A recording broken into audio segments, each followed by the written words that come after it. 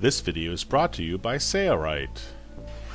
This video will explain how to make a binnacle cover. We're going to show you the patterning, and then we're going to show you how to construct it. We're going to make this binnacle cover out of Sunbrella marine grade fabric. Sunbrella fabric is highly UV resistant, water resistant, and it also breathes, so it's excellent for covers like this. Hi, I'm Matt Grant with Sailrite, and today what we're going to talk about is building a binnacle cover for your sailboat. And I'm on our Sailrite's project boat, the Seaward 24, and we purposefully picked this boat as a project boat because it has a small binnacle.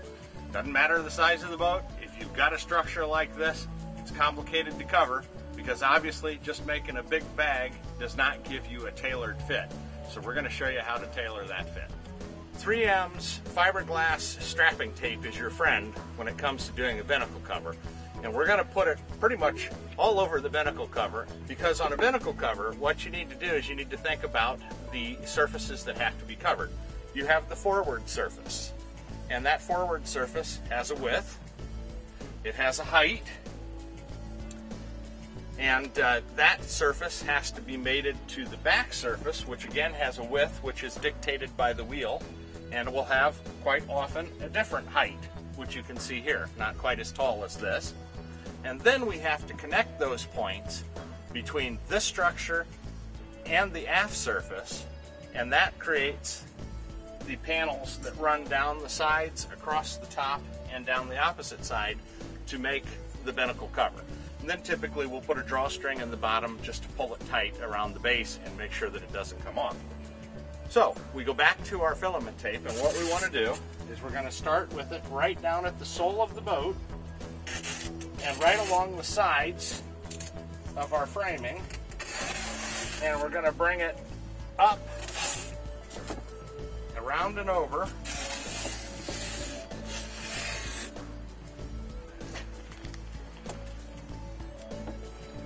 okay, there is one piece.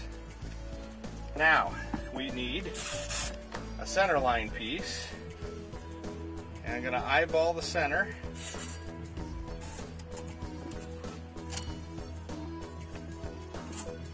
Bring that there. And now we need to come to create our back piece, and we're going to bring that straight down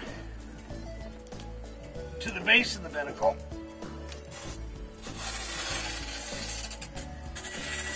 And we're going to bring that up and around.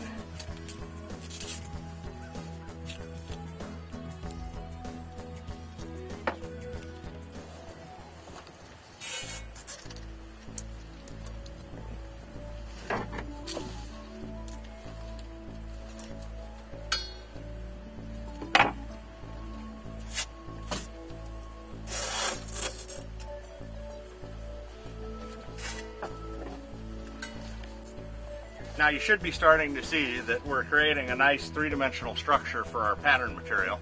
Next thing we're going to do is put a double stick tape over our surfaces, but we're going to do one surface at a time, and wherever we mark is where our seams are going to be in our ultimate canvas binnacle cover. Placing the filament strapping tape on top of the bows, then applying the seam stick will ensure that we'll be able to remove the double-sided tape. If you place it right on top of the bows without using a filament strapping tape, you may find that it sticks too aggressively to the bows. Okay, so the next thing we want to do is remove our transfer tape, and we're going to pattern this back section. Now we have the cup holder here that's going to get a little bit in the way, and we may end up actually just putting some pleats in that when we're done in order to get around that. So we'll start right there at the top. By cutting the pattern material a little bit more to the size of the object that we're patterning, it makes it a little bit easier to handle. You definitely don't want to cut it too small. You want to cut it big enough, but having this much material is a little bit more cumbersome. We're applying the pattern material right on top of the double-sided tape. If you're not happy with the way it's come out, you can always peel it up and reapply. The nice thing about this pattern material is until you get it secured, you can really pull it rather nicely there. Now, should be able to cut this around. Now here's where we're going to get into some issues with this piece right here. What we're going to do, we're going to fold that like so. Because of that cup holder, we need to create some pleats to take out some of the fabric and make it look pleasing. Yeah, hold that down right there, Deb. Take a tuck here. Bring this around here.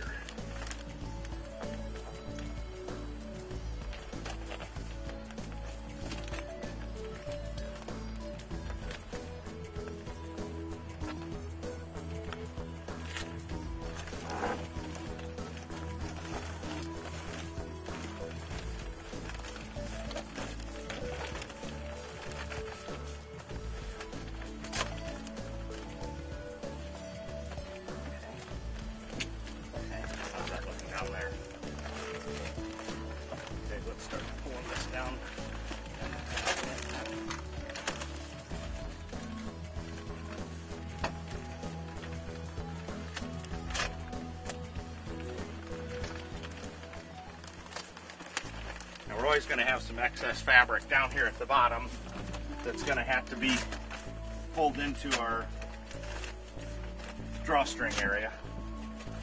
What we want to concentrate on most is making sure it looks good up top here. Now let's draw this side. Yeah, pull that side out of there. Pull it down.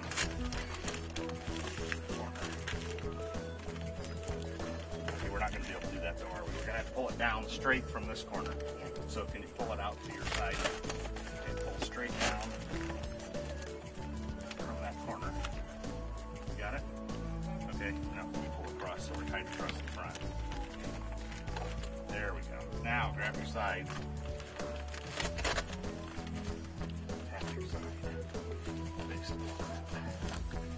That'll be pretty good.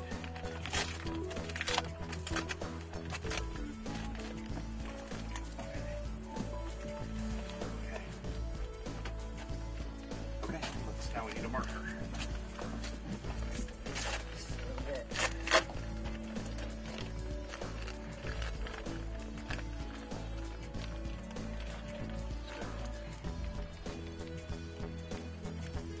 We're going to mark our pleats.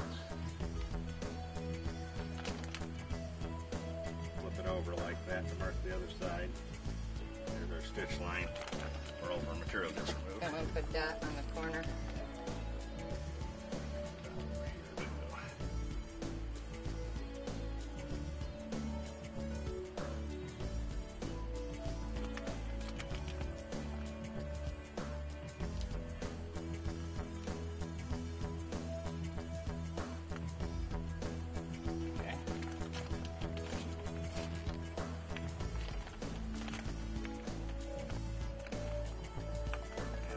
That'll be fine. Okay. Now where our seam's going to be, we're going to put it right on the center line.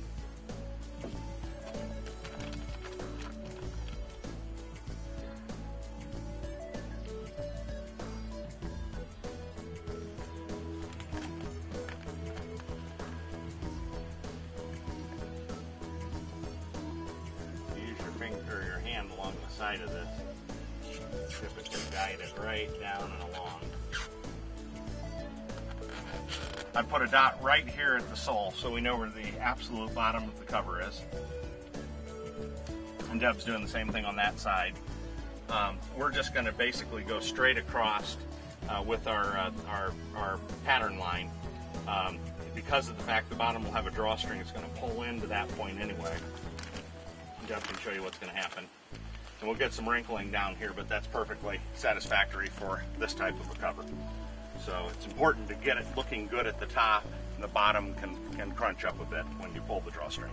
Okay, next we're going to cut away some of this excessive material, leaving a good inch. Whoops, I cut my tape, that won't hurt anything. I'll put it back again. Leaving a good inch all the way around.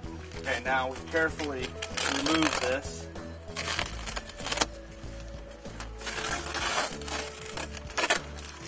Okay, let's take this to our pier so we can take a look at it.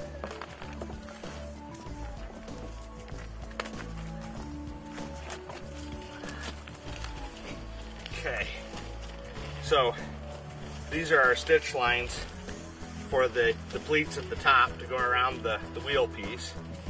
And what we want to do is probably write this as front,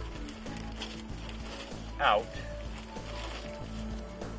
And the other approach that we commonly use is sout for starboard outside and pout for port outside. And we have our 2 points down here that can be connected with a straight line, and I can do that using this nice little straight structure on the deck.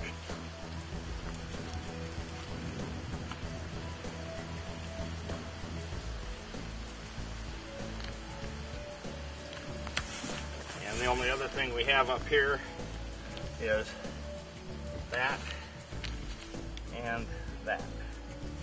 Okay, there's our pattern piece for the front. And remember, this pattern piece does not have seam allowances built into it, so we'll want to put those on these patterns when we get back to the loft.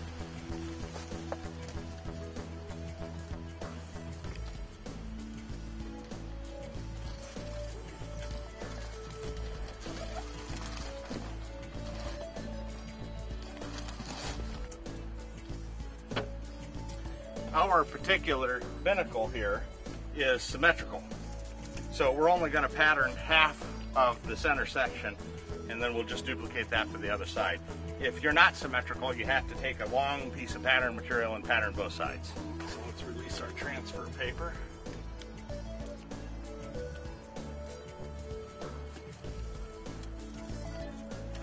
Okay, here you go. All right, and now we've got a we've cut a piece here that's plenty big, but not so big that it's going to be impossible to maneuver.